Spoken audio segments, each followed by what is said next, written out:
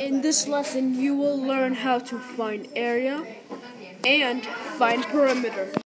The definition of area is a space inside an object. The way to find area is by counting the units inside of the object. You could also count the units for the length and height. You then multiply them and you get the answer. But don't forget to put squared on your final answer. In this example, you can do 2 times 4, which equals 8 units squared. But to check your work, you should count the units inside, which should be 8 units squared. If you got 18, you're cool again. In this example, there is a width of 3 and a length of 5. Now to find the perimeter, you simply add all sides and get 16 units.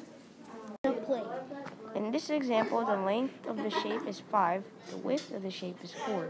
Add all the sides and you get 18 units squared.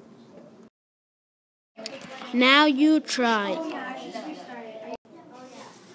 Now we will learn perimeter and how it works. Then you pause. Now you try. If you got 12 units squared, you're cool.